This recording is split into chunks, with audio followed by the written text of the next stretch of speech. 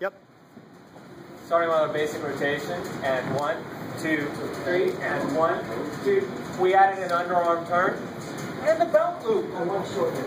Underarm. Belt loop. You know how to do this. Back to our basic rotation. Just getting used to doing this. Now, our next piece that we're going to do is called a shotgun. So I'm going to do and 1, 2, 3, and 1, 2, 3, and 1, 2, 3, and 1, 2, 3. You can do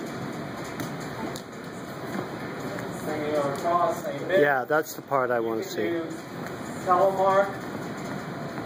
Back to our basic rotation. Those are simple things, okay? Okay. But the shotgun is a very important part because a lot of things start out of this.